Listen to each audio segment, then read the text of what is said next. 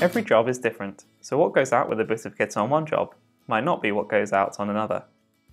With Current RMS, you can choose which accessories are rented or sold with the product when you add it to an opportunity. Great for customizing packages and kits of items. When adding products with accessories to a quotation, select the Show Accessories link to show all of the accessories for this product and to start choosing your accessories. There's 3 types of accessory.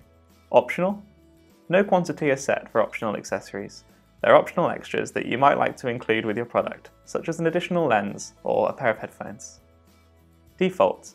A quantity is suggested for you with default accessories, perfect for items that you might usually rent with a kit, but may like to remove depending on the event. Mandatory. The minimum quantity is set for the mandatory accessory, and you can't rent or sell the product with fewer than this quantity. This is generally used for components that are required to make up a product. Simply enter a quantity for the product, then start choosing your accessory quantities. The availability figures here are real time, so you know exactly how much stock you've got available for the period of the event.